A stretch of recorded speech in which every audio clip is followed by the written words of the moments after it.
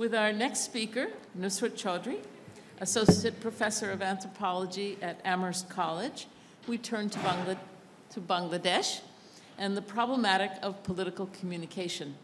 Her topic for today is Bridging Bangladesh, Populist Projects and the Dreamwork of Development. Join me in welcoming Nusrat.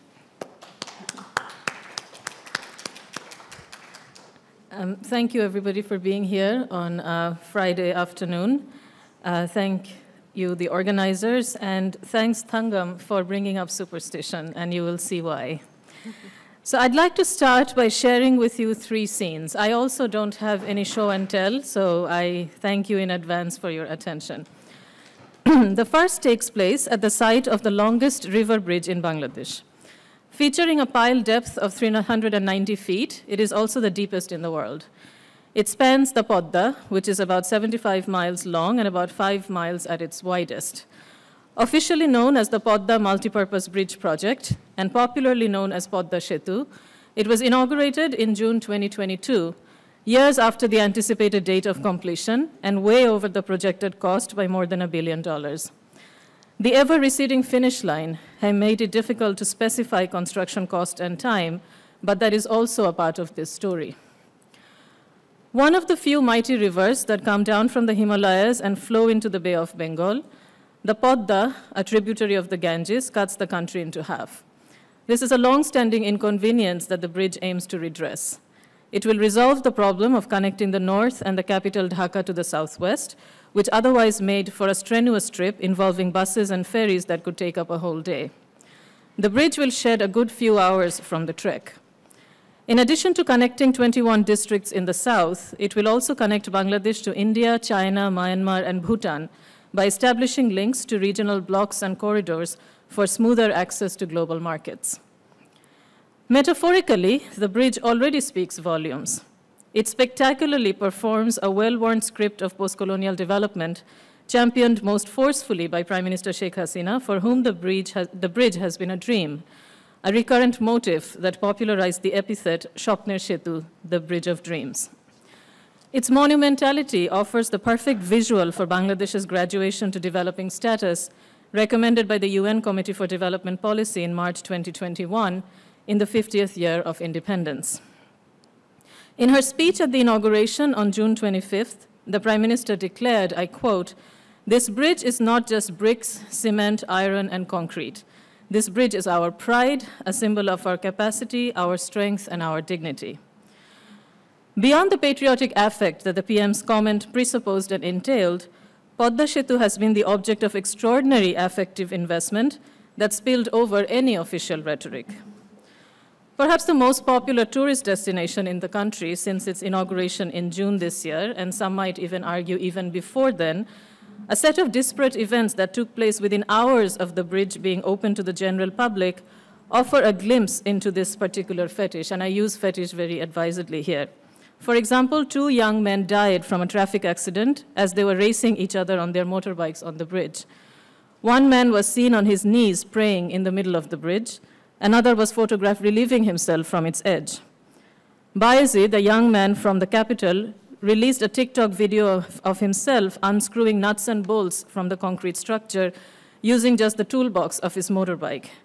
And a convicted criminal serving life sentence, who was at large for a couple of years, was arrested near the bridge and made news headlines as the first prisoner of the new police thana that has been set up near the bridge.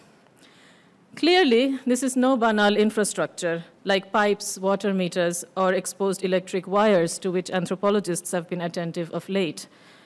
A deliberate act of spectacular engineering designed to enthrall as well as to connect, the Podda Bridge indexes a true aesthetic of arrival, a concrete structure that is also a structure of feeling. For the second scene, let us go back a decade. The bridge in Bangladesh found itself at the center of a global scandal. World Bank, the main donor organization that was to foot the expense, decided to withdraw the $1.2 billion that it had promised Bangladesh. It came to the decision after discovering a corruption scheme involving multiple countries. In 2011, the World Bank's Integrity Vice Presidency learned that a couple of employees of SNC Lavalin, a Quebec-based engineering firm, and a Bangladeshi Canadian citizen were planning to bribe government officials in Bangladesh to get the $50 million contract to build the bridge. The government of Bangladesh categorically denied the charges and refused the bank's conditions for funding, which asked for the temporary removal of a few key public officials suspected of involvement and the appointment of a special inquiry team, among others. At the end, the bank claimed to have no choice but to withdraw completely. In response, the Bangladeshi Prime Minister vowed to build the bridge without foreign help. To completely disengage was a rare move in part of the World Bank, especially since it has recently deemed Bangladesh an emergent hotspot where climate threat and actions meet.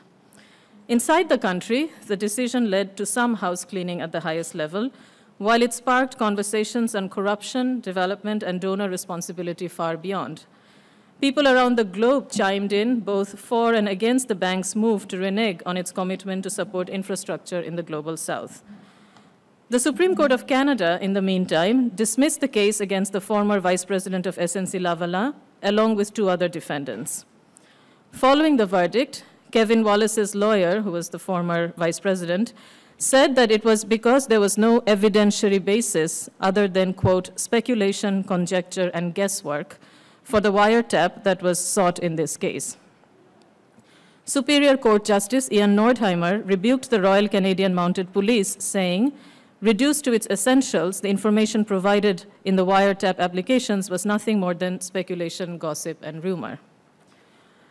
For the third and final scene, we fast forward to 2019, a good 6 years since the corruption charges were dropped by the Canadian court because of the nature of the evidence submitted during trial. This time, Podda Setu became the center of a different set of exchanges. In July 2019, separate crowds in Bangladesh publicly lynched 8 people within 5 days in suspicion of kidnapping children. Groups of ordinary citizens attacked individuals near or on school campuses in different parts of the country, some hundreds of miles away from the river. The mob violence was spurred by a short-lived, if highly standardized and consequential rumor that the bridge required children's heads for completion by 2020. The collective violence done by and against mostly working-class citizens, though striking in their current articulation and scope, is not all that uncommon in South Asia. This form of public assembly around marginal figures of criminality are also culturally familiar techniques of surveillance and justice. If ethnographic evidence is anything to go by, they have been documented in various forms across Latin America, Africa, and Southeast Asia. In Bangladesh, the voices in the public sphere that aim to look beyond the usual condemnation find a familiar rubric of disenfranchisement to explain the violence. These days, as in other places, the rumor and the spectacle of punishment make use of the widely available and relatively affordable means of virtual dissemination, most commonly Facebook and WhatsApp. Against this background, and for the purposes of this paper, I ask a couple of broad questions. How do rumors, a set of utterances without clear authorship or audience, connect the local, national, and global contexts within which the Podda Bridge emerges at once as an ideal and a scandal? And what do their entanglements and afterlives reveal about the unfolding relationship between people, nature, and populist projects? Populist projects, or what I call infrastructural populism, is a form of developmentalist impetus that thrives on mass appeal and, through a careful management of affect, purports to unite the people in pride and awe, despite all costs and fiscal misspending it may otherwise accrue. I propose that while infrastructural populism thrives on and energizes visibilities, the system of language is often seen as a supplement to the visual. The events described above urge us to rethink this relationship in order to privilege orality as much as visibility as constitutive of the connections that the bridge made apparent. I argue that a close look into the workings of language in the form of rumor, hearsay, and official rhetoric points to the ways in which people and nature both come to haunt the project of infrastructural populism. So, section 1. In 1930, nearly a century before Podda Bridge was a reality, Kazi Nazrul Islam, the Bengali poet, published a one-act play called Setu Bandho, or The Bridge. Drawing heavily on Hindu mythological tropes and figures, which Nazrul has done masterfully throughout his career, Setubandhu is a story of good versus evil that laminates loosely on a narrative of machine against nature. Here it's machine god Jantrapati, who's preparing to build a bridge over the river Padda, thus antagonizing Padda Devi, the river goddess. Jantrapati's foot soldiers are brick, wood, stone, iron, machine worker, beasts of burden, and load-carrying humans. On the side of the Padda are rain, waves, fish, storm, lightning, floods, and so forth. In this epic battle, the king of the clouds is summoned by the river to fight the machine god's conspiracy to domesticate the river, their entry into the heavens.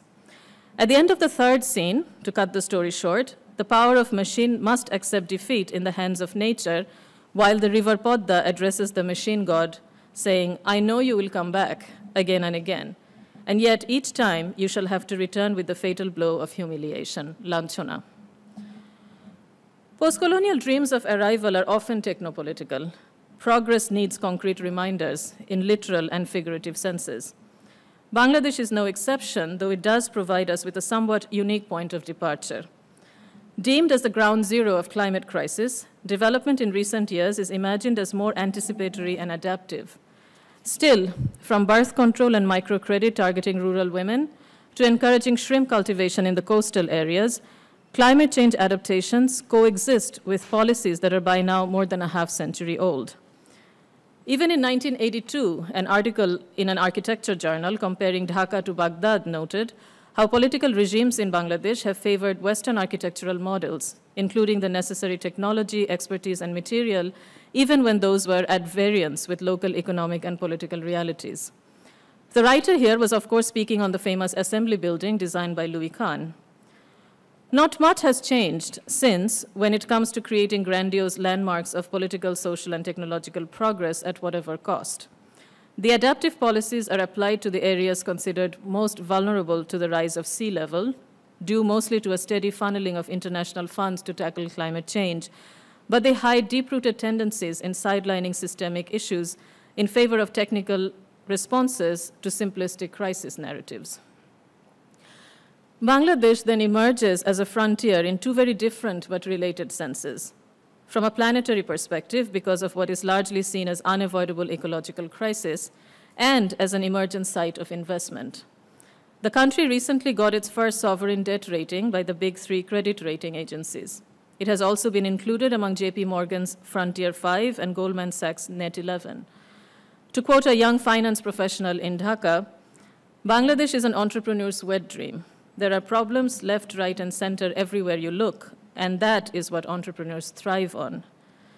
Even when donor funding comprises only 3 to 4% of the total national budget, international legitimation remains vital.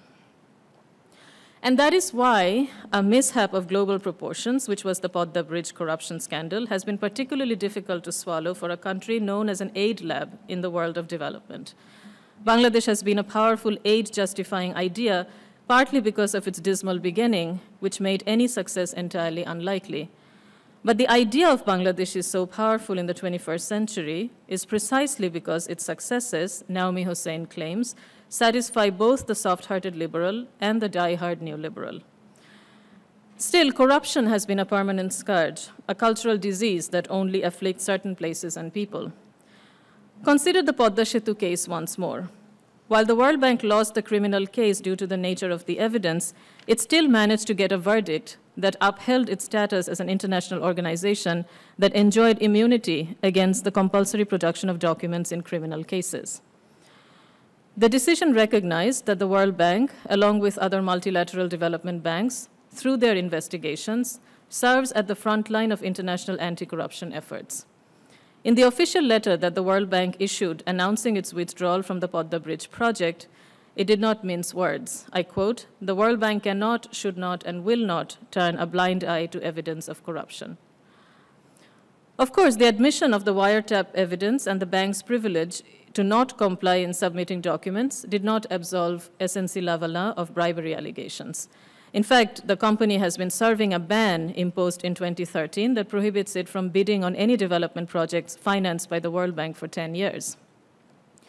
Clearly, if the bank came out of the scandal unscathed, the same could not be said of SNC Lavalin.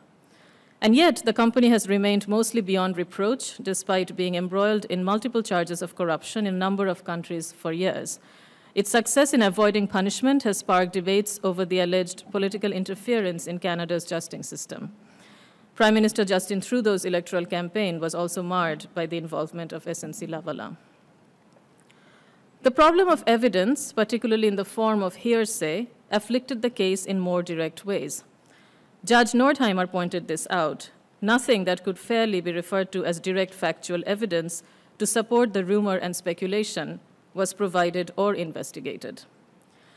Finally, dismissing all World Bank allegations as false rumor, the Bangladeshi government had to perform its own sacrifices. By 2012, the project director and the secretary of the Communication Ministry were sent home. Soon, the minister himself was asked to resign. A senior Bangladeshi journalist wrote in 2012, I quote, "Ideally, politicians blame it on their opponents, but the Podda Bridge is a difficult situation. It is like a revolution that's devouring its own children. The government has to sacrifice its best men to satisfy a recalcitrant international body which refuses to negotiate on its list of corruption suspects. A bunch of people apparently tried to sacrifice the interest of building a bridge to make some money. The bridge, in its turn, is seeking revenge, asking for the sacrifice of everyone involved." Section 2. That was 2012. By the time 2019 came, sacrifice was no mere metaphor.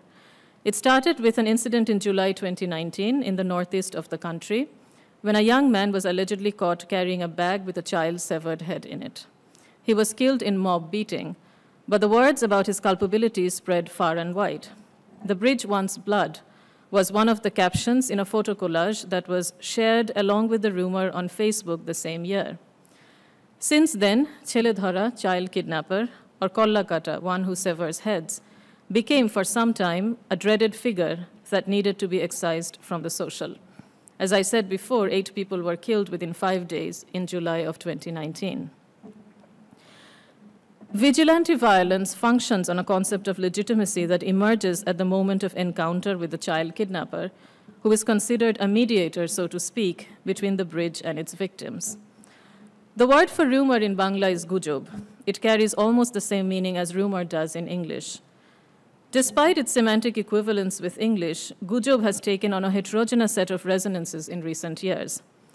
What is now officially called rumor is what some scholars have called public secrets. They are what is generally known, but for one reason or another cannot be easily said or said without consequence. Any utterance that can possibly tarnish the image of the regime is either fake news or rumor and due target of state censorship. Wary of using an authorial voice, the circulation of oppositional ideas then by necessity take on the aura of unsubstantiated knowledge, their networks of circulation becoming more and more informal, thereby proximate to what Veena Das has named the region of rumor. There has been an official effort to put the Podda Bridge rumors into the same category as those that are critical of the government and thereby manage them. 2 explanatory frameworks have emerged. State officials, law and order, and sometimes the press, depending on their political leaning, label them as conspiracy. This was a smear campaign. An evil-minded group has been actively diminishing the accomplishment of the present government by trying to derail a robust and relentless narrative of success. What better way to do this other than scandalizing the bridge, the dream project of the Prime Minister? This, unsurprisingly, did not catch on. Mobs, familiar though they are difficult entities, easy to criminalize, almost impossible to name, and notoriously elusive when it comes to the law. The riotousness and impertinence of unruly collectives have preoccupied thinkers of democracy and peoplehood spanning centuries. The nationalist crowd may inspire awe, but the mob hovers nearby as its dark, illiberal, intractable shadow. It brings into crisis the progressive faith in popular sovereignty.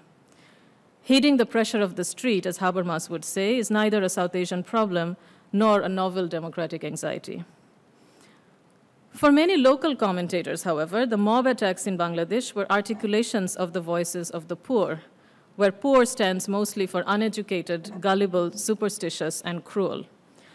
Take this representative sentiment published in an English daily, which carried the gist of the informal conversations I had with people in the months that followed. An op-ed writer who had heard 3 separate accounts of the same rumor that sounded like what she called a Gaulish ancient legend confessed that they were related to her by her cook and domestic workers. Simple folk, she called them. Social media, and I quote, undeniably has added a dangerous dimension to such mob mentality as more and more people have access to smartphones and internet and yet cannot differentiate between truth and fake news, end of quote. She went on to add, so are most people bloodthirsty creatures who just want to lash out their frustration on an individual who they think deserve to die? If so, why does this not happen in other countries?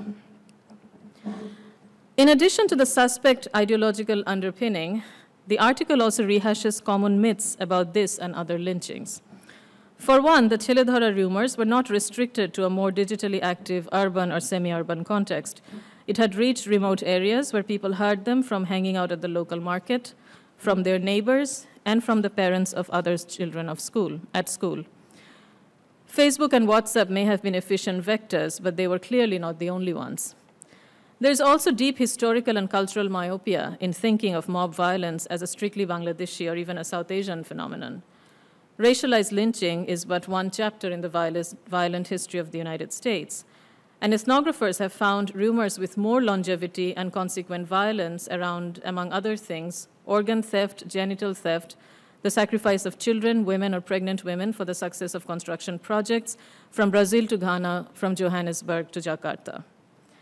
And to speak more specifically about the perils of building bridges, both James Joyce and Rudyard Kipling have written short stories about the work of evil, be it the devil or other malevolent deities, before and after the publication of Nazrul's Setubandhu in 1930.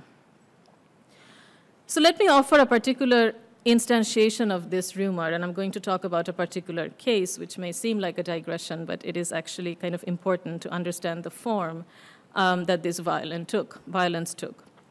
So this rumor-related death created the most stir in the Bangladeshi public sphere, which had to do with the victim's gender, the fact that the incident took place in the middle of the capital city, and that she was, at least aspirationally, middle class. So Taslima Begum Renu was a 40-year-old single mother of 2 who was seen standing in front of a public school in Dhaka on July 21st, 2019. She was wearing a black burqa that covered the long tunic she had on underneath, which was different from the more common hijab that would only cover her head. The burqa was mentioned in passing in both police and post-mortem reports. This is important because the burqa, and therefore the hidden aspect of her appearance, did not seem to cause suspicion and did not make it to the many descriptions of the incident I read in the press and in the eyewitness statements included in the case docket. Renu, as she is commonly written about in the press, was at the gate of the school when a group of parents, mothers to be precise, asked her why she was there. She said she had come to get admission forms for her children. Her answer was the first cause of suspicion. Bengali medium public schools ordinarily started in January, not July. To be certain that her intentions were authentic, they asked for her address. At this point, Taslima Begum faltered. She named one area, only to change her answer when asked the second time. As more suspicion ensued, the parents decided to escort her to the office of the headmistress of the school. There, too, she was asked the same questions. Seeing her hesitate to speak, the headmistress gave her a piece of paper to write down her address. In the meantime, according to witness reports, 400 to 500 people gathered at the school gate. One of the parents, the mother of a child in first grade, told the fruit seller and the shopkeeper nearby that she must be a child kidnapper. Both Cheledhara and Kollakata were used to describe a woman whose inability to speak, or speak clearly, made those around her confident in naming her as such. The crowd smashed the lock of the collapsible gate and entered the school campus. Seeing that the situation was getting out of hand, the school authorities used the loudspeaker to ask people to disperse, assuring them that she was not a kidnapper, but only a parent. Oblivious to the voice coming from above, a large crowd dragged her from the office, brought her to the open area near the school gate, and started beating her up. One of the parents was also heard egging the crowd on by calling her a kidnapper and putting in a few blows in herself. This was mentioned in the witness accounts and the video footage recorded on mobile phones by many on site. Toslima Begum's nephew, who filed the first information report, found about his aunt's death from a Facebook post and rushed to the hospital where he identified the body. A few details from this tragedy stand out. Toslima Begum's inability to defend herself in and through language was both a source of suspicion as well as its evidence. In the FIR, her nephew mentions that his aunt has had mental health problems in the past, which may or may not have caused an impediment to her speech or her general ability to defend herself verbally that led to the violence. The police filed a case against 400 to 500 unnamed people who participated in the violence with the intention to murder. By September 2020, they filed a charge sheet against only 15. This included 2 minors and a mother of a student at the school who had alerted others that there was a child kidnapper in their midst. It's evident that gonopituni, which is the Bangla word for mob beating, is a form of surveillance, but its system is one of language rather than one reliant on visibilities, evident in more state-sponsored or privatized forms of security and policing that are fast becoming a part of everyday urban life in Bangladesh. Indeed, one of the recommendations that were made by the police after the vigilante deaths, along with more community-based approaches to dispel rumors such as street theater and mosque announcements, was to install closed-circuit cameras in and around school campuses. Similar violent unfolding around language has also been observed by anthropologist Jim Siegel, who argues that in Solo, Indonesia, his field site, the beating of the thief is itself a kind of language. The thief, like a Cheledhara, is variously defined as an outsider, but it is the naming that confirms his or her identity. Naming the thief follows immediately by a punch. Joshua Barker, following Siegel and based on his own research in Bandung, writes, "The thief is subjected to the word punch. The elimination of the thief," he adds, "is performed not for the eye of the ruler, nor in front of an identifying or cynical public, but by the public itself. Each person gets his or her kick in and peers at the results."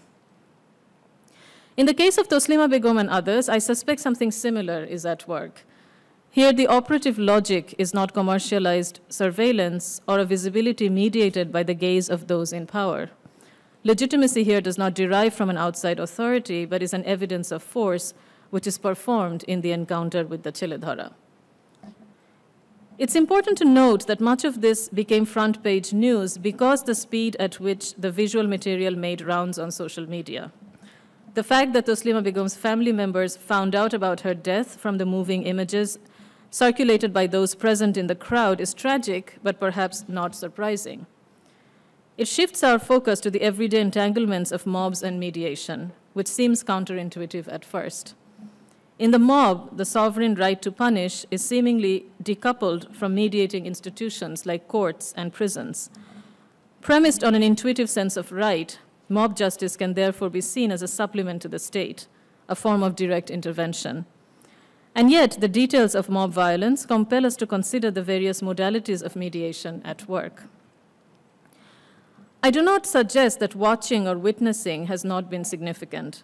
What is missing from the available frameworks of analysis is language, which I believe has been central to the encounter. This line of reasoning goes against the received wisdom about mobs as merely impulsive, immediate, and affective. Taking this form of mediation into account also challenges a divide that has informed theorization about the so-called corporeality of crowds or mobs versus the communicative rationality of publics. While a public is constituted through addressability and deliberation, mobs are supposedly the visceral, unmediated, irrational agents of politics. I argue that paying attention to language or the victim's inability to perform proper subjectivity through language also helps us challenge theoretical assumptions about the linguistic mediations of crowds, mobs, and publics. And this is also why I believe what Toslima Begum Renu was wearing is relevant. She was a new face, to be sure, but it was her incoherent language that became the source of suspicion and led to her naming as a Cheledhara. She was unable to perform the script of proper or acceptable personhood. The child kidnapper, one must note, is not a recognizable type. The fact that his or her appearance reveals nothing except the ordinary, in part explains some of the cruelty and excess of the violence. Following Irving Goffman's concept of interactional dysphoria, which is a sort of interactional misstep, Julien Bonhomme argues that mob violence triggered by rumors occurs when an individual does not demonstrate the interactional engagement expected of him or her. The tragedy of Taslima Begum is a case in point. Without offering a normative critique of the events in question, or falling back on an atavistic framework of folklore, I've tried to understand the power of linguistic communication to mediate violence, a relationship that connects the body of Taslima Begum to the Podda Bridge and beyond. This, I believe, is more of an opening up than a tidy ending to the messy and volatile nature of the communicative politics that Podda Setu has brought to our attention. The building of the bridge itself aims to challenge stale images of Bangladesh as a poor, donor-dependent Malthusia, as opposed to an up-and-coming foreign investment hotspot with a newly minted developing status. And yet the lynchings based on the rumor for its need for blood have surely evidenced, for many citizens and outsiders alike, the underdevelopment of Bangladesh's most abundant resource, its people.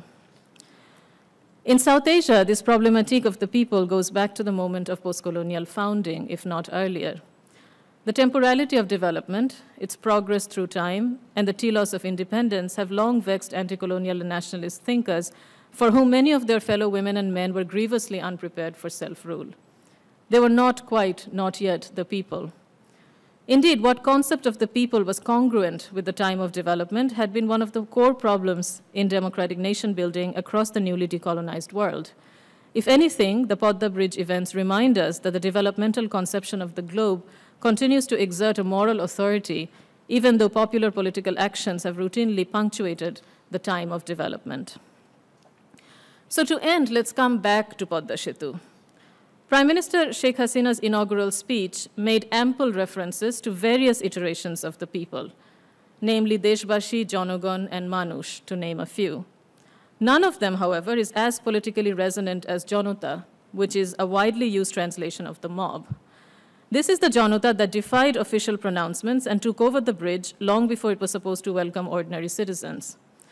The ensuing chaos, some of which I mentioned earlier in the paper, prompted new laws criminalizing driving motorbikes, peeing and spitting, making social media videos on the bridge, and stopping and stepping out of your vehicle at any point to take photographs.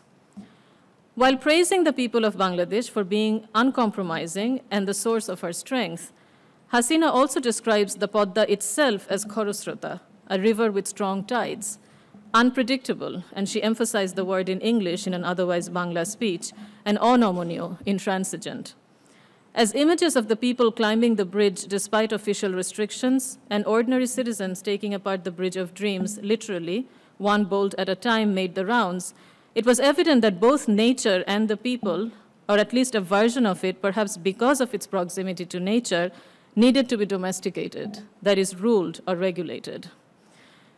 Yet the fetish of the bridge and its seemingly illiberal, violent, and anachronistic local resonances are also the right fodder for national and international communities to brandish the twin talismans of development and democracy.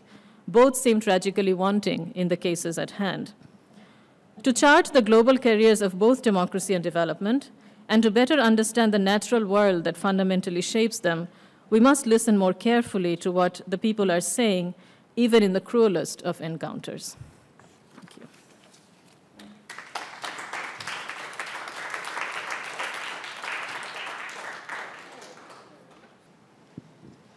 I actually have a really quick question. Do you know if you see this kind of a phenomenon that you described in other structures that have been? In other structures, and either in Bangladesh or like in the broader area of South Asia? Yeah, Jonathan Perry, the anthropologist, has written quite extensively about a steel town in Jharkhand, India, where similar kind of rumors about, the plant itself needing, human blood and things like that have circulated for a very long time. And there are obviously folkloric discussions in the sense that discussions in the register of folklore, where people talk a lot about particular ponds, dighis, that a jomidar, for example, would want to, dig, and there's no water coming up, and you would have to sacrifice something. In fact, Kornofuli, the river that runs in the south of Bangladesh in Chittagong and Chittagong hill tracts, actually gets its name from a folklore where the earring of a young woman had to be, she lost her earring in the river, and there was this kind of trope of sacrifice. So I think rivers bodies of water it seemed like have been particularly fertile kind of sites of these kinds of narratives. But something like that happening so close to the capital city in 2019 has created a lot of uproar, and precisely because the bridge itself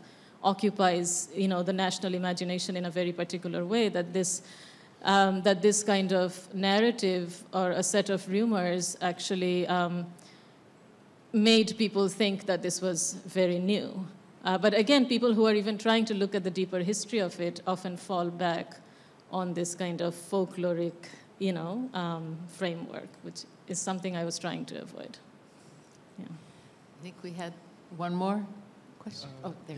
Yeah, I think it's related to what you just said at the end. I was interested in what you mentioned about the crowd being linguistically mediated, and in understanding it as a form of interactional dysphoria. Yeah. But I was wondering what you're pushing against. Yeah. Is it just the liberal perception of the middle class, or is it like a specific strand of analytic work that you're... Yeah, thank you. The liberal perception of the middle class, yes, it's so easy to deconstruct that it's not even worth doing it to a certain extent. I think I was doing this at a more analytical level, because even a lot of critique of Habermas's work, for example, as important and astute as they are, kind of end up reproducing this kind of distinction between crowds as being unmediated and the public or the people as kind of mediated through language. The crowd the mob doesn't have language. It only has this kind of affective relationship to whatever it's attacking, right? But what I noticed was that there is actually a lot of discussion happening, right? Obviously, touching somebody, beating somebody, that's a very physical kind of encounter, but a lot of it was premised on how this person was named, what kind of discourse that event itself generated, right? And I feel like a lot of times when we think about crowd violence or mobs or vigilantism, that focus on language gets sidelined. So I'm not saying that visibility is not important, and especially when you're talking about populist infrastructure, that's all that there is. It's visibility, right? And in fact, many people in Bangladesh will now tell you, now that the bridge is there, nobody wants to talk about those things. It's also about visibility, that it's there, this concrete structure. But I don't think you get the kind of complexity of a particular encounter by just focusing on the visibility. And it also happens precisely because of the way in which a lot of these images circulate. They circulate as images. But it's only when you look very closely you see that language was actually very formative of the encounter itself. Okay, well, thank you very much.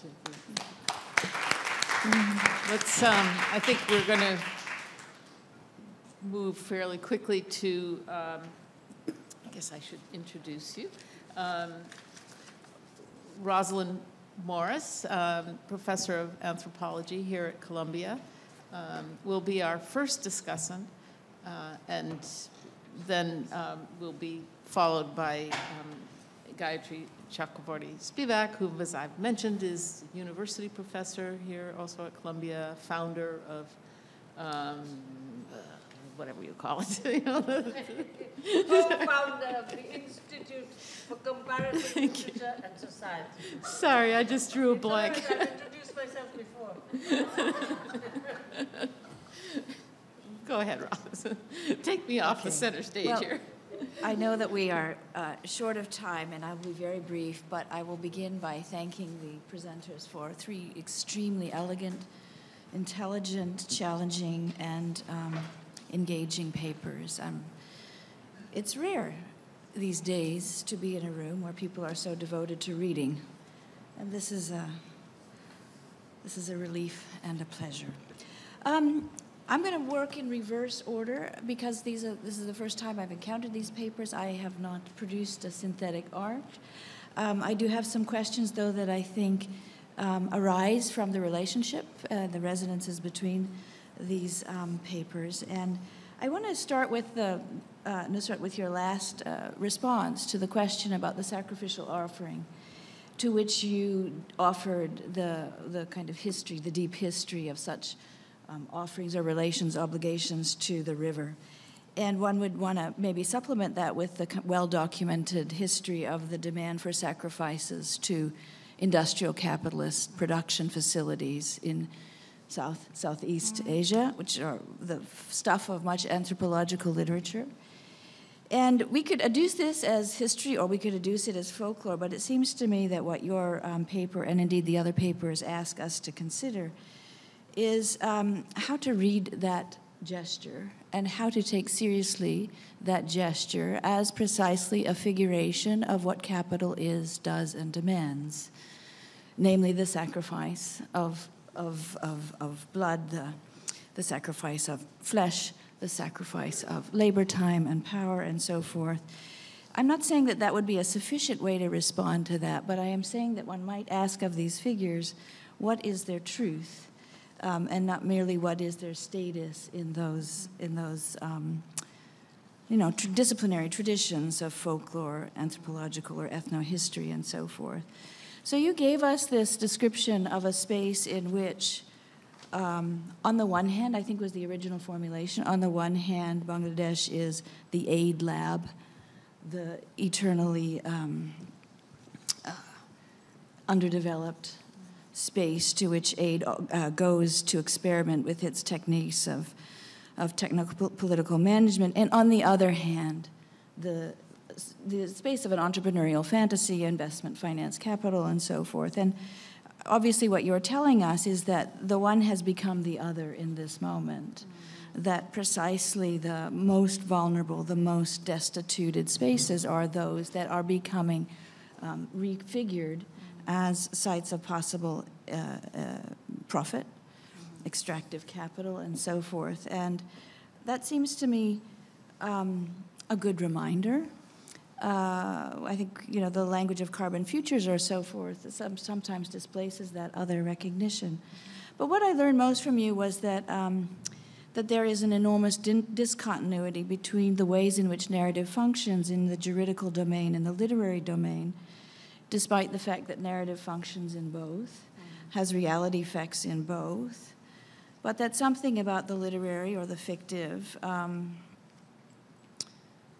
we might want to say demands of readers a capacity to read for metaphoricity, and that also that something about the literary offers an implicit instruction in that capacity to read for metaphoricity, something which is short-circuited in certain contexts, the mob context, the social mediatic context, that may indeed incite or enable forms of violence that are mimetic and no longer figuring themselves as mimetic of state violence. But that question of the discontinuity between those domains, which sometimes gets forgotten when people say, oh, the realm of the juridical is the realm of narrative, and all we need to do is to read those narratives and we will understand the relationship between the two. I think the discontinuity is made palpable in your account.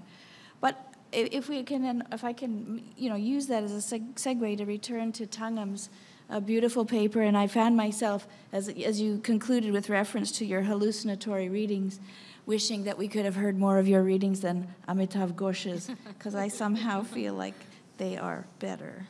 Yes. Why do I say that? Why do I say that? Because I think you made it clear that we start off with a question that Amitav Ghosh never asks, which is, what is the form of appearance of climate change or climate crisis that makes one able to say such a thing as a novel does or does not have an account of climate change or climate crisis? And maybe everyone else in the room did exactly the same thing that I did when I heard that statement, and immediately I thought of everything from you know, from Wordsworth's lyrics on through Moby Dick to Heart of Darkness to Loretta and Chloe's And They Didn't Die, and thought these are all novels that might be coded not as novels about a thematized climate crisis, but novels in which that which is implicated in the production of the climate crisis can be read. And then the task becomes how to think the link between those forms of practice and forms of capital that are originary of the climate crisis, how they appear and are addressed, thought, imagined in these texts. And by the time that one gets to the point where the thematized object of the novel is climate crisis, we have perhaps lost the other imaginative task of thinking that relationship, you know,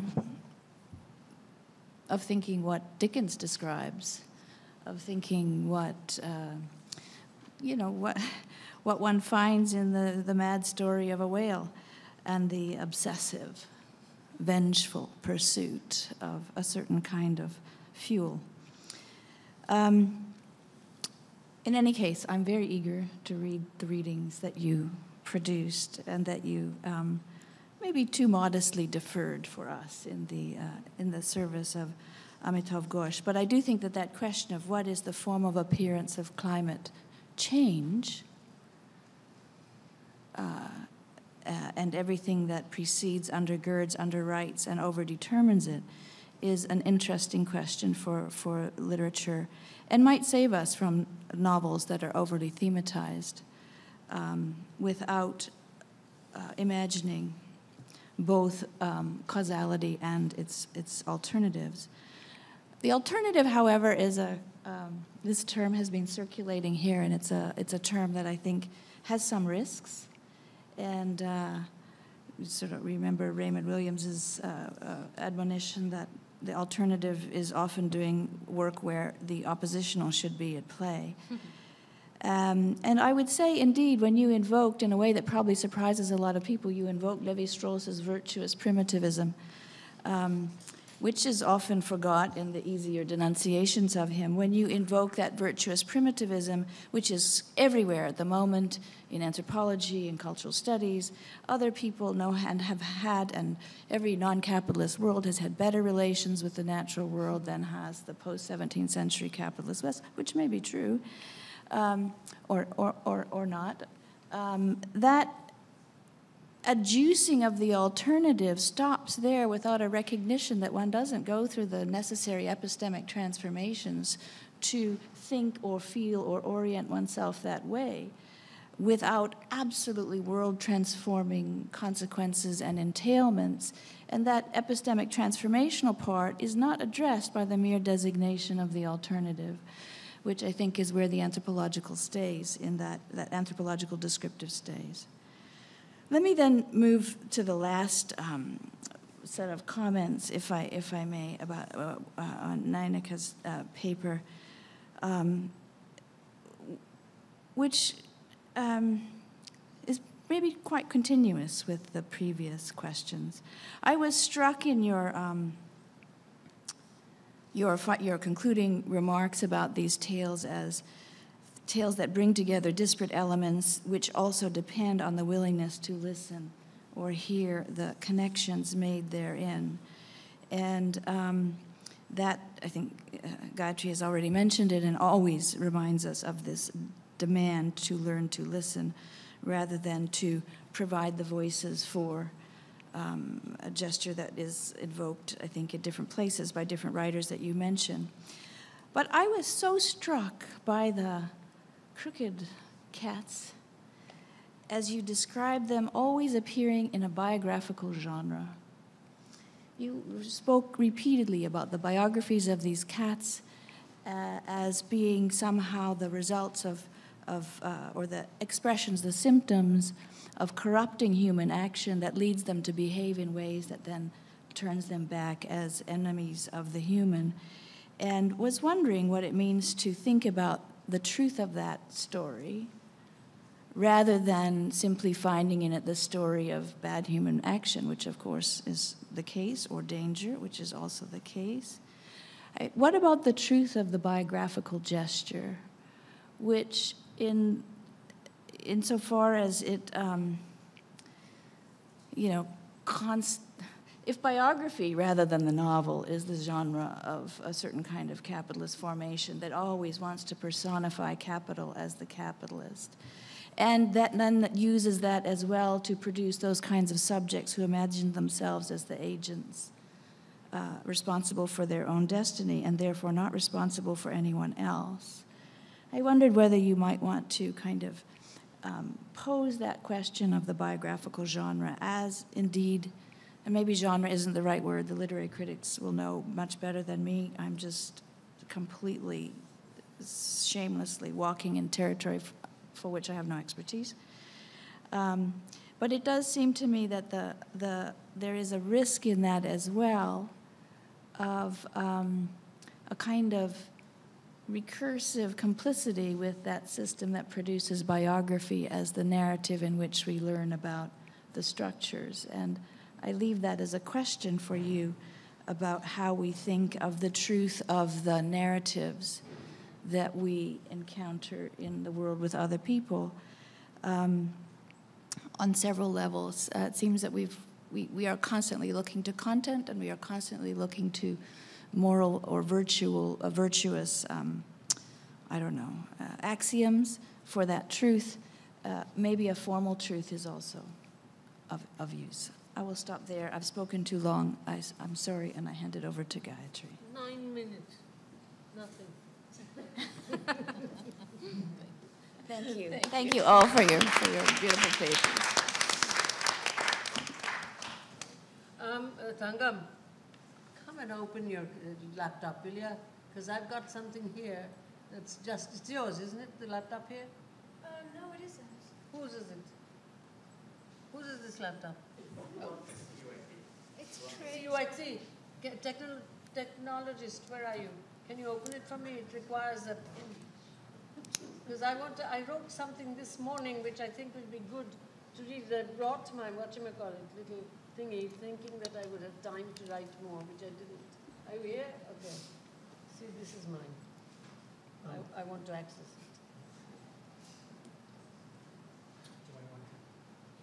Why did you get the coffee? No, I didn't. Ah, beautiful. And come, get me the, the whole screen. Yes, I want to access my USB. Come on. 2 minutes. There we go. Yeah, I know it's not slow enough. Why? The river part I need to explore because it's another version of it. Maybe while you're doing that, I'll just have one little thought I had along the way that the conversation about or the discussion of superstition as something that opens up worlds that we don't recognize when we're thinking as rational agents, and then how we react to practice of, say, blood sacrifice, where we distance ourselves from that. We can recognize its depths in the history of the river, but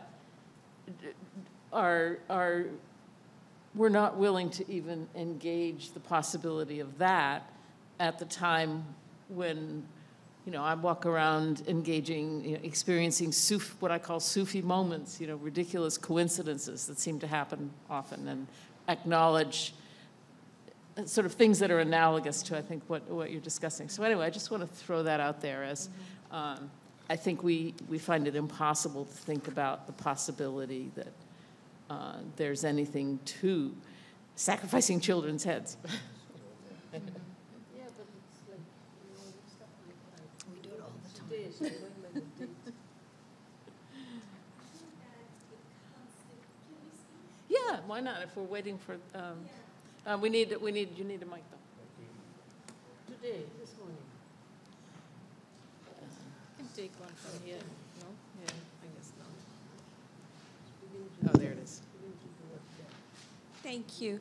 And I'm thinking from your comments, I'm thinking about Hungry Tide, Amitabh Ghos's other novel, where all these histories are being intertwined, all the colonial histories, and the histories of how the cyclones came to be, are being intertwined with not only deep history, but also the beliefs of the people in the Sundarban area, particularly around the figure of Bono Devi, right? And so that speaks, because those two people like Pia and Kanai are just, myths and, superstitions.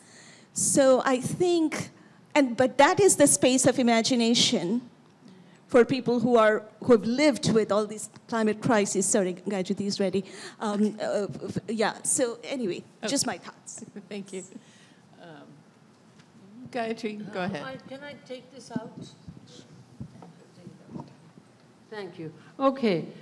Sorry for all of this rigmarole, but our task was to think about what the possible roles of the humanities and qualitative social sciences. And so I would say that my entire intellectual efforts are focused on the distinction that I have learned, which is that even the qualitative social sciences must make some kind of truth claim, that is to say, some production of knowledge, whereas the humanities, philosophy and literature, are about the practice of learning. The practice of learning. And this is very much like what we see in the cultures that are based on namic languages, that is to say, languages that are written on the memory rather than on cruder things like paper, or we generally call them illiterate, but actually, finally, the digital has caught up with them. Before that, their systematization over the centuries was through cruder items. Now, generally speaking, these namic languages are in fact productive of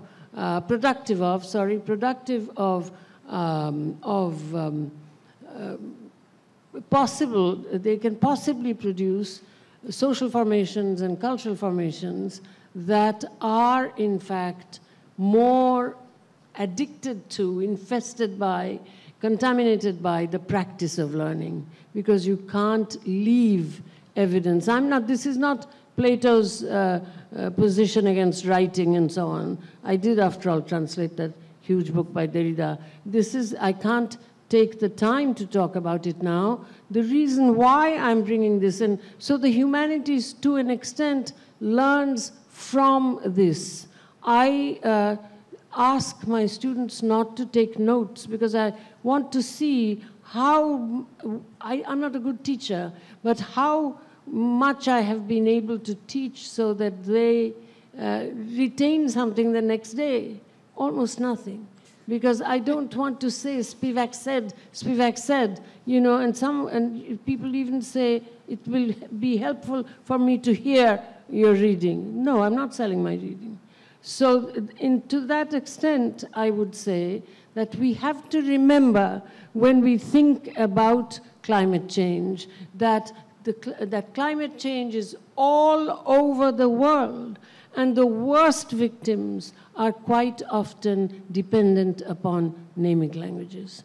So that if we take it seriously, then we cannot think that this invites us to rethink the academy. So this is why I wanted to bring up, this is an enormous problem, especially for someone who is 80 years old. But everybody else in this room is younger than I am. So to an extent, I would say that this is this challenge is worth thinking about. No one is asking anybody to leave the academy.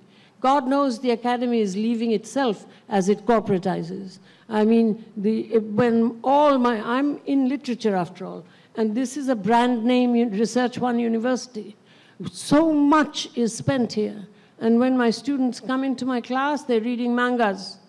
I'm not against graphic stuff, but in order to be able to read in a literary way so that you identify with what you're reading, you surrender, rather than control, summarize, etc. We have to rethink the academy. That's the first item, where we are. If we start from where we are and we think of how, in fact, the ones who share nothing of our privileges suffer much more with climate change, then I don't think we are going to address all of our efforts to ourselves being able to read deep history. There are ways in which we have to rethink if we are serious. This is my main problem. And then I would say that, you know, I was so taken by the stories about the Indus, because that's, I mean, I'm older than you are, so that's when the, you know, the World Bank was trying to be for rural development, remember? And they were going by regions. It was the Indus Valley. It was not Pakistan and India. And also, there were people like Paul Sweezy and so on, Magdoff. They were, in fact, related to the World Bank. They left very soon. But you see, and that's when one thinks about what it feels like. We're talking about language. To think about the Sindhu. You know, it's a mistake. It's a Greek mistake to call it Indus, right? It's actually, they took the big initial vowel, the initial consonant, and put it in the end, right? And just as to call Native Americans Indians is a white mistake that is still, in fact, preserved. So this mistake made by that Macedonian boy, Sindhu, which we call Sindhu wrongly because it's Sindhu, isn't it? But when we think about the Sindhu in those days, what did we learn? Very young, politically committed people. And there was no understanding of climate change, and it had not become politically correct for smart capital. That's another thing that we really have to fight as academics, you know, smart capital. I mean, you know, Nayanika, my sister lives in Delhi. I talk to her twice a day. So NDTV just showed a huge thing on the cheetah. And I have a feeling that this is what you're also talking about. So my sister is telling me all about, you know, how fast they can move, et cetera, et cetera. You say, I didn't know these things about the cheetah. So you're absolutely correct. And we've got to fight this one, as you said. You know, so I like that very much. And I know I shouldn't talk too long, but I won't talk too long. You cut me off at 9 minutes. But I do have to tell a story which is completely, I mean, I've made a huge point before, which nobody will do anything about, I know. But nonetheless, so now can I just tell a story? This is the story. You showed Jim Corbett's book, right? Okay, my mother's uncle, my great uncle, was Nusrat Chowdhury. He was Jim Corbett's friend. He shot tigers in the Sundarban. And he only shot on foot because he thought it was not, just as you were saying. And he only shot man-eaters, okay? And so he would shoot on foot. So when he was 72, he went to shoot. He was deaf in his left ear. And he shot the tiger on foot. But the tigress came back, biography, came from the back, hit him with her thing, her thaba, whatever it's called, what's his paw. Hit him with her paw, killed him, okay? And so I never saw him. But this now, I'm not going to go into the gender story, okay? They had this, I mean, this is, you know, they had money. They had this unbelievable house with Belgian glass and this and that, number 2 Bright Street in Calcutta, okay? And you can still see it through the corner if you ever go to Calcutta. You should take a look at it. In the lobby of this building, my great aunt had stuffed the tiger that killed him. You understand? I mean, a huge Royal Bengal tiger, okay, the tigress, you know, etc. What was the politics? What was the biographical politics of that story? You know, as you were talking, I was thinking of that wonderful tiger in the lobby of Kumud Dadun's house. My goodness, excuse me for telling this story, but it does relate. So anyway, the thing is, what we also learned, Kathy, was we were told, because we came, we belonged to a very politically active, that's why I talk about Baliganj, very politically active, committed, totally left-leaning, Father Gandhi and Mother, with the Santrasbadis, the terrorists. You know, you can't call them terrorists in contemporary English. But at any rate, so therefore, we learned that we should also try to understand a phrase like Sardaria, the biggest river, right? The Sindhu, the tributaries, Darya, that word, you know, that is water. So we should understand it as water and in the local parlance, right? So it seems to me that this is something that we should also think about. This is why I said to Sangam that the word superstition, it's a wonderful word. She's got a wonderful idea there. But it's a Romance European word. What about how in the world's wealth of languages, really this is a very serious thing. This is why I remain in comparative literature, and I hope in some way before I die this is what I was writing this morning, to make people think that a new comparative literature can collectively think about subaltern languages and the namic languages. And in fact, I've just started something there about the great difference, the huge difference between the so-called literate and the namic. And I don't know if, Sean, you're not here, are you? Then I would let him speak. I have started a thing just a couple of days ago, a project which I can talk about later. It's with someone called Oluwaseun Akinfenwa. But this is something that you really have to think about as to the incredible cutoff of those kinds of productive memories and etc. I'm not romanticizing African cultures because it didn't happen. What I'm talking about didn't happen, just as Marx's socialist project didn't happen. Always epistemic problems. And it wasn't just outside problems either. And I would like to say, Thangam, that we might perhaps think about the contingent, you know, the contingent rather than the necessary, you know, because superstition is, as you say, it's a difficult thing to simply prescribe across the board. If you're really working across the board, it's a difficult thing because first of all, superstition is so fantastically gendered that it's hard to talk about. So, and I would say to you, Nusrat, that your paper, which you yourself thought when you gave it to us, might not perhaps speak directly to climate change, climate disaster, but what it does tell us, and what your point tells us, which is why I really support that point very much, is what the Bolivian thinker Zavaleta calls motley societies, that post-colonial societies are motley societies. And Marx himself has this idea in his idea of uneven and combined. All through the Grundrisse, you will find he's worrying about what it means that he's thinking imperialism, what it means that the world is uneven, in this sense, motley. And what Zavaleta says is that the motley, each motley social formation has its own originary thinking, so that it will think globality, and that's what the point you're making.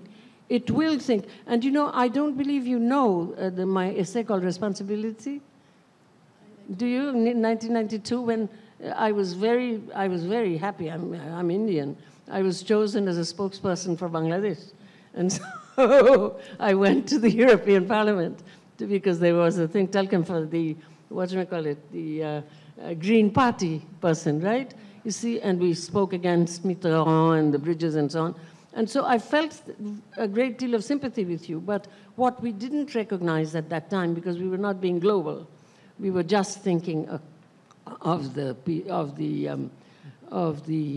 Bangladesh, that this idea of Zavaletas, that they are all capable of thinking the global, but differently, and we should be able to access this, okay? So to an extent, I would say that that's what your paper does. It takes us one step behind, and that imagining otherwise, I mean, I am so desperately bored when people say, Indian, I'm Indian.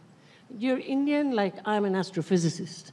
See, these single words to describe places, they show nothing but your ignorance. You know, believe me. And so therefore, this idea of being able to describe cultures even, we are having a little Indian cultural festival on the streets eating curry. And so this idea of taking the diasporic in Euro-US cities, and that is the opposite, Raymond Williams, the dominant taking opposition and turning it into alternative, and having them celebrate their cultures. Let them celebrate. I think it's a wonderful thing. But the thing is, but let them also eat cake. But the thing is that, not just curry. So the thing is that we have to think about the fact that this motley, that the climate change really, if we are serious, invites us, and I believe I heard you speak to that. I heard Nayanika really speak to that.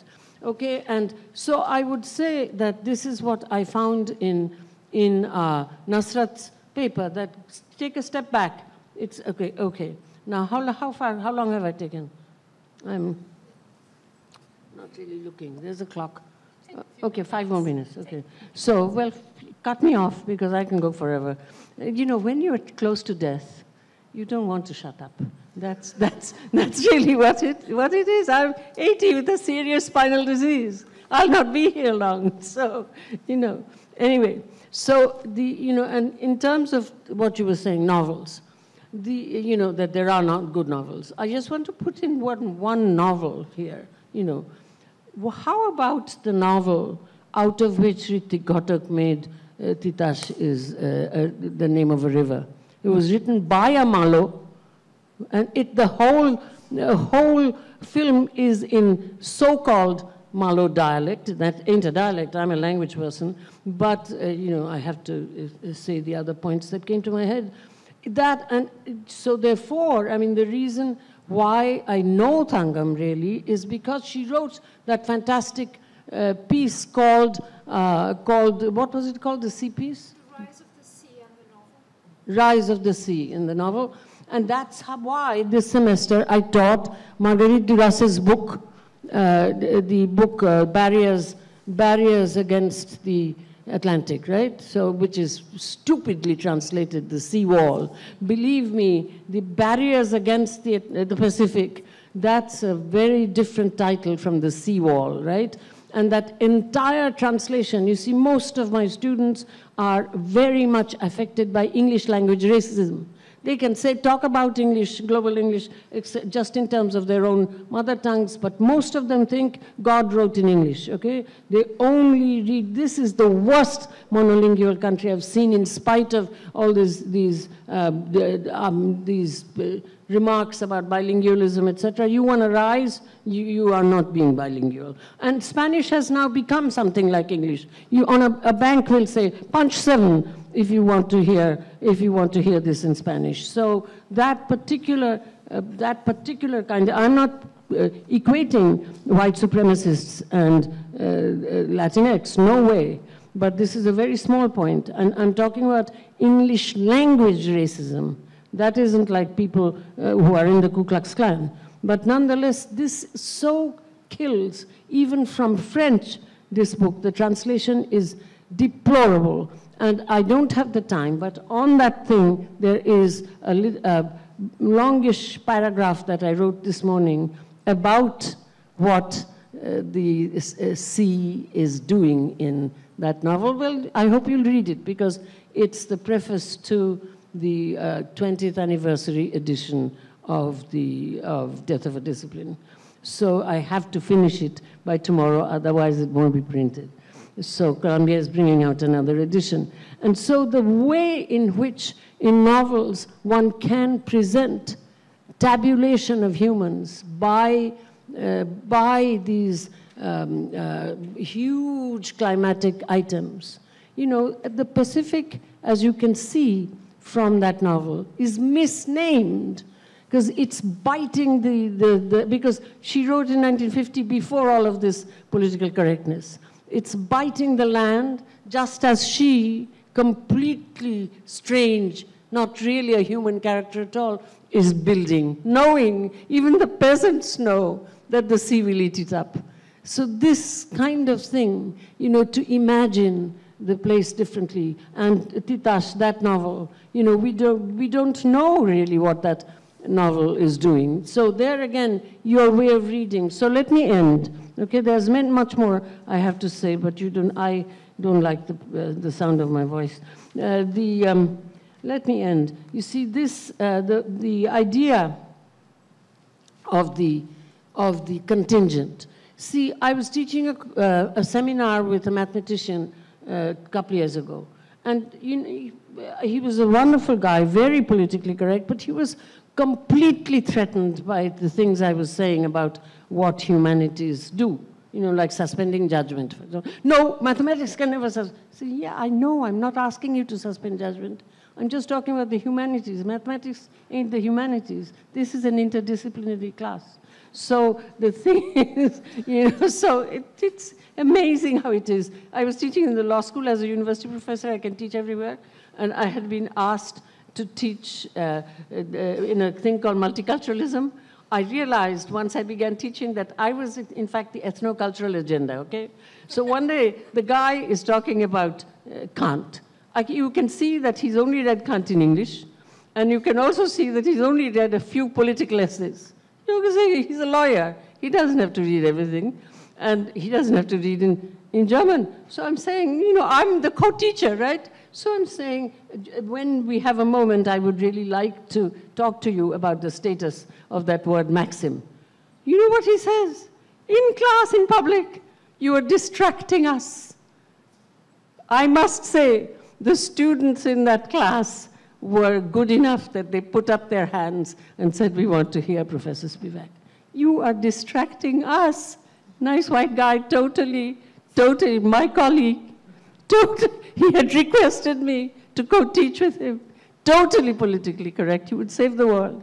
But nonetheless, you see, this is a problem that happens all the time. So anyway, I said I was going to end, so I should actually make my point. I won't make that point. I'll say something about Rabindranath, and I'll finish.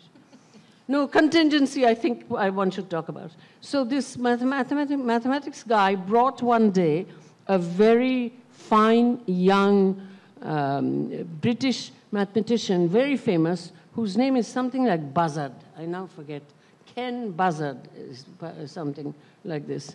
And I said that the thing that really I can contribute is contingency, because even the most complicated program, which has thought about every possible difference that can happen, every possible exception, the contingent will escape it. It won't be able to. Mathematics can't catch the contingent. He was so excited, and then my guy also, when he saw Ken Buzzard getting, that's not his real name, but close enough, getting excited by that thought, he also got very excited, immediately mathematized it. But anyway, I will say to you, Thangam, that the contingent rather than the necessary is a category which is a little bit unlike the charge of it has to be extramoral, superstitious has to be außermoralisch. So in that sense, you have to, a contingent can do it, and Wittgenstein you know, in one of his late notes says that no image can tell you anything. Language, of course, we can't get into it. And then he says, and even if it did, we can't talk about the fact that the German word Vorstellung can't be translated. That's too bad. Wittgenstein uses that word. Image is the English translation. It's bad translation. But let's just say that nothing, it can't communicate anything. He says, because at the end, it cannot surprise you. See, that's the contingent. And he writes, which the English mistranslates, he said, you won't see it and say, siehe da!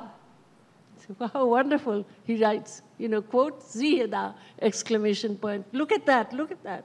I'm surprised. You see, that's the literary. That's the literary. When people say, how do you want the future poetry to be like? I don't know. I'm always surprised by the new in the literary. So to an extent, I would offer you this to think about for your superstitious. And the thing about Rabindranath that I was going to say is a quote from his piece called Nari, or Woman. It's not been properly translated, perhaps not even really translated yet.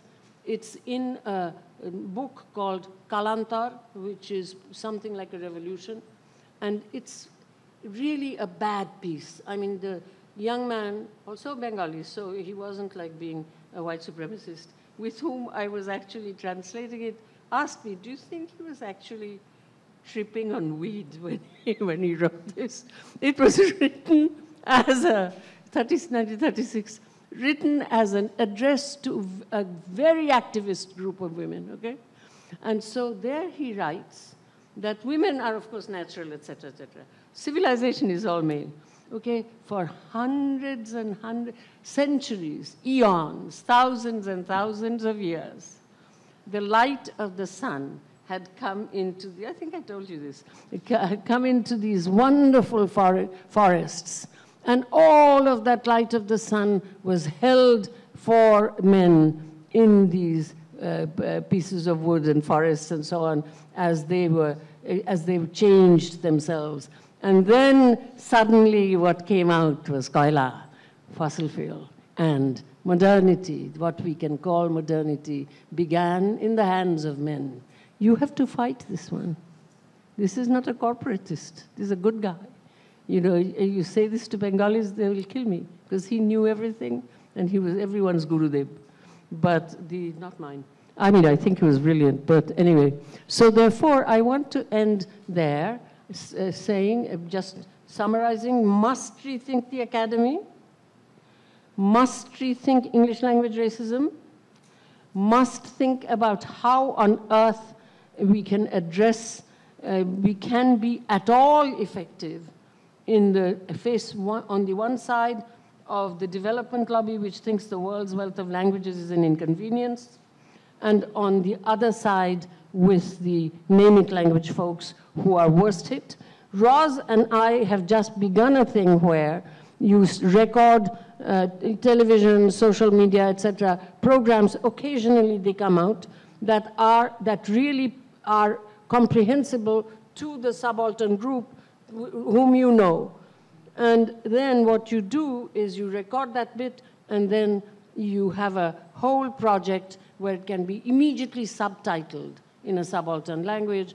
Even the person who cannot read can hear from the person who can read. That's just a very minor project that I'm talking about, but it really does try to go a little in a minor practical way to go out of the academy and out of our class, out of our confinements, out of English language racism. So thank you very much. Sorry for talking too much, but remember, I'm close to death.